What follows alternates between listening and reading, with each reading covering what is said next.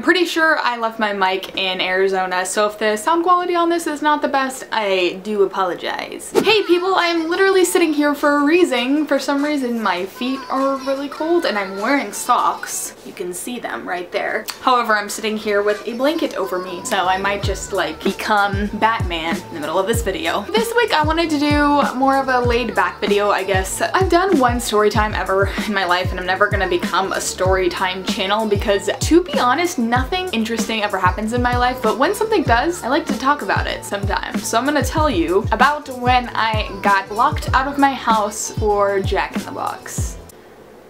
Yeah, this recently happened, and if you follow me on Twitter, which you probably do because like nobody knows me off Twitter, then you would know about this story more than likely. Let's set the scene. I was on TeamSpeak with my friend Joey and we were watching Gen X Pen and Alex. I just stuttered a little bit. They did videos where they went and tried, I can't speak English. Alex and Jen went to a bunch of different fast food places on Valentine's Day and tried different fast food, and we were laughing because we just love them as people. I was like, I really want fast food, and then Joey was like, okay. The only problem with this was that it was 12 a.m. My parents don't care if I leave, but waking them up, especially because my dad had work in the morning, or no, he didn't have work in the morning, but still, I didn't want to wake him up. And my mom was gone. But there's a couple of things that could have waken them up. The garage door, which I wasn't planning on going through the garage door, and the dog barking. Unlocking the door, the dog could have heard it and barked. So I avoided these two things by number one, not using the garage door. I wasn't planning on using the garage door. And then number two, I literally snuck into my parents' room and picked up the dog and took him with me. That was how I avoided that. So I left. My door you can lock from the inside before you leave, so you lock it as you're leaving. So I was gonna do that because why would I want to leave my door unlocked? I don't know. Here's where it got interesting. I left and I locked the door from the inside like how you would as if you're leaving with the dog. I kid you not, as soon as I stepped out of the door, I realized I didn't have house keys on me. At this point in time, I was like, what am I gonna do? This sucks. Whatever, I mean, I gotta go get Jack in the Box, so I went. That in itself was an experience because my dog gets extremely car sick. He's a little Pomeranian Chihuahua. I mean, he's not little, he's probably like that big. I don't know. He's a great dog, but he has anxiety and gets car sick, so these two things mixed. I'm not even kidding, the Jack in the Box is like 5 minutes away from me, and this dog almost threw up in my car after I got my food, which was like $8. And by the way, $8 is a lot of money for a fast food place. Like, why? Anyways, after I got my food, I had to swoop into the parking lot and park really badly just so I could try to get my dog to throw up outside of the car, which he wouldn't. It was a difficult time, so I just drove home, one hand on the wheel, one hand petting him, telling him it's gonna be okay. You know, just how you would reassure somebody who is about to go into their final, or, you know, just...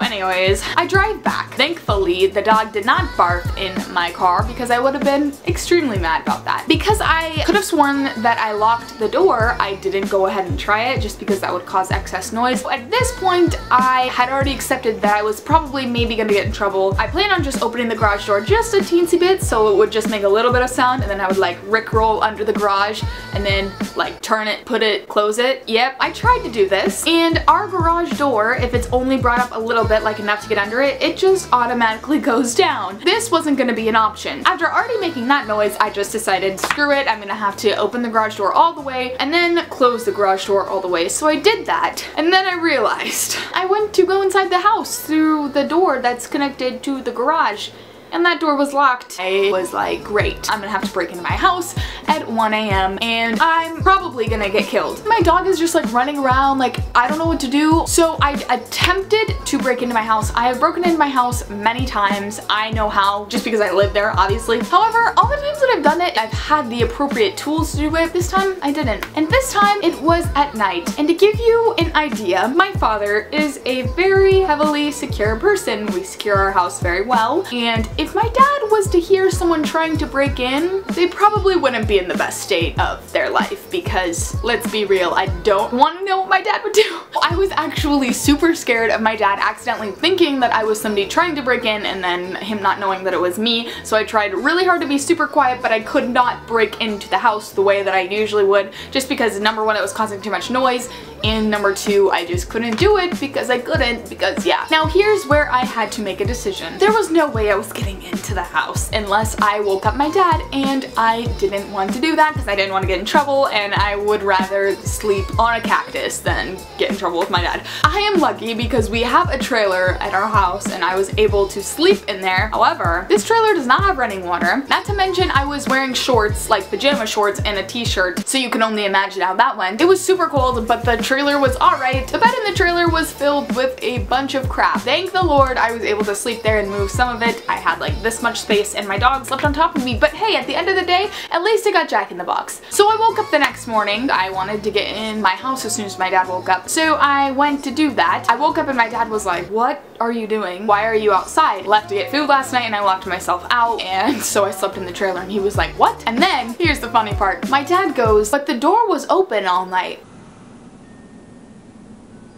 I had apparently not locked the front door after I left, which I could have sworn, I'm not even kidding, I'm not like that stupid in that sense. I could have sworn I locked that door, but apparently I didn't. So the entire night of me struggling for like an hour or an hour and a half of trying to figure out how I'm gonna get in my house and turning on the garage door and all this stuff, which didn't wake him up, by the way. The door was open the whole time. And that's my story of probably one of the funniest yet dumbest things I have done in my life. Because as I mentioned before, I don't really do anything. Anyways, that's gonna be the end of this story. I just thought I would share it with people because I think it's hilarious, the fact that I slept in a trailer. If you've ever had any similar experiences of being locked out of your house, let me know because I'd love to hear them. I don't know what I would have done if we didn't have a trailer. Probably would have slept in my car. Thank you guys for watching, and I will see you in my next video. Sometimes I don't know what to say for the outro because I don't want to like accidentally subconsciously copy somebody else's outro, so I'm gonna say peace, y'all. Pretty sure nobody says that in their outro, but now I do.